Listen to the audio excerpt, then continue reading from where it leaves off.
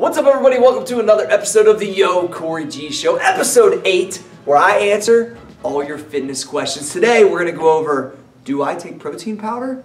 And how can I help you get those max squats up? Let's go!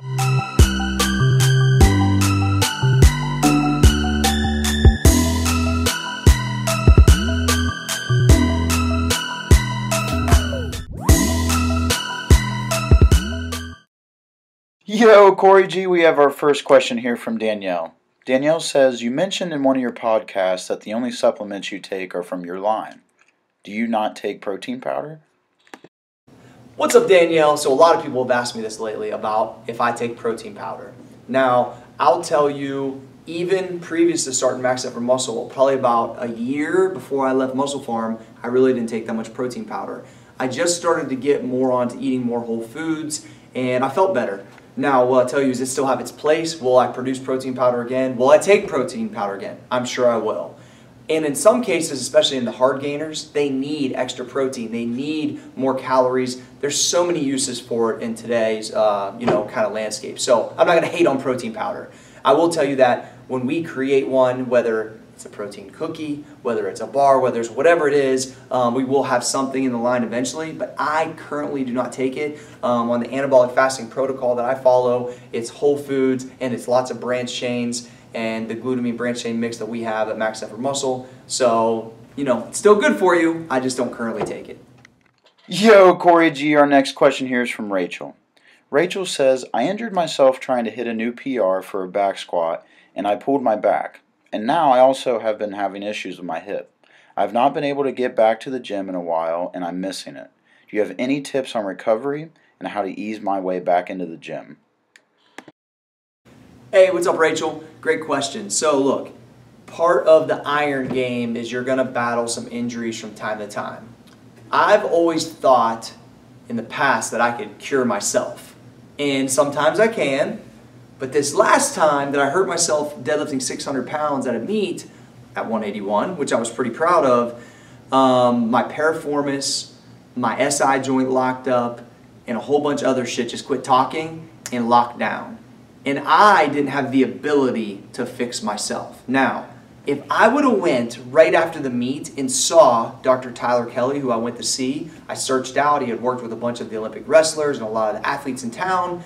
If I would have searched him out then, I wouldn't have had near the problems ongoing. Instead, I tried to fix it myself. So I would search out somebody in your area, it sounds like you have a similar problem going on, that you believe can help you. And at least shed some light on and essentially diagnose what's truly going on so you can get a real plan to fix it.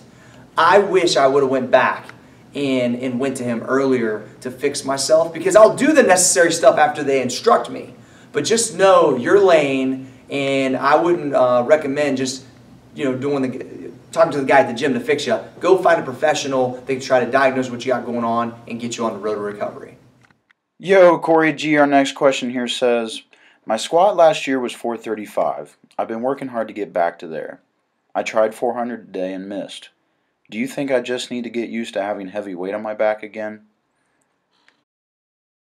Yo, what's up, man? Great question. So, when I was working with John Bros and kind of helped create this whole conjugate squat every day thing, over time your squat's going to go up and it's going to go down. It's going to have peaks and valleys. And one day, like you're saying, you hit 435, and another day you're saying you're struggling with 365. I would just say that you got to charge that up to, is the GPP work you're doing right now the proper thing for you? Are you going after your weaknesses? Have you had weight on your back recently as much as you did when you were doing 435? Is your nervous system trained up right now? So you got to kind of look at everything in a whole and say, why am I missing these weights? So I have outside stressors that are affecting me. Am I missing fucking workouts? Am I missing my hydration? Really look at yourself as a whole, not just the weights you're missing. So like I just missed some weights, and it was because I rushed my warm-up. I didn't eat enough the night before. I know why I missed them. And so I would look at yourself as a whole and figure out, what were you doing when you were hitting 435 that you're not doing while you're barely hitting 365 for a double? Assess yourself, and then I think you'll get the answers you're looking for. YoCoryG, our last question here is from Brian. Brian says, what would your advice be on business partnerships, and what would you recommend someone should look for in a potential partner?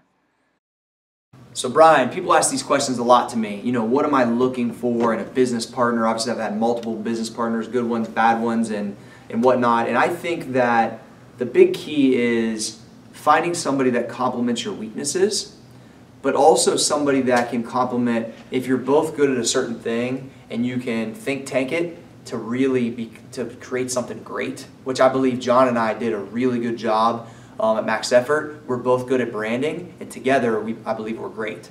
I think that also, like, if you're really good at numbers and the next guy's not, like John's really good at numbers, really good at negotiation, and I would say that's not really my strong point, but I know that about him, so I was excited for him to be my partner in this venture because of that. So I would say, if you're looking at your partner or a potential partner, see the pros and cons of what you're good at, what they're good at, how you could work together. If you have the same, I think, goal or purpose is huge. And ideally, this is true to some regard, is my grandfather told me a long time, the worst ship that sails the sea is the partnership.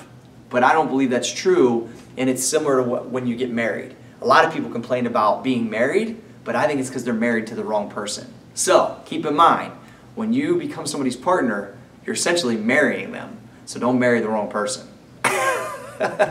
So thanks again for watching the YoCoryG show. If you want me to answer your question, hashtag YoCoryG on Twitter, Facebook, Instagram, or send me a DM at CoryG Fitness on Snapchat. I appreciate all the questions. I enjoy helping out. And for all your supplement needs, MaxEffortMuscle.com.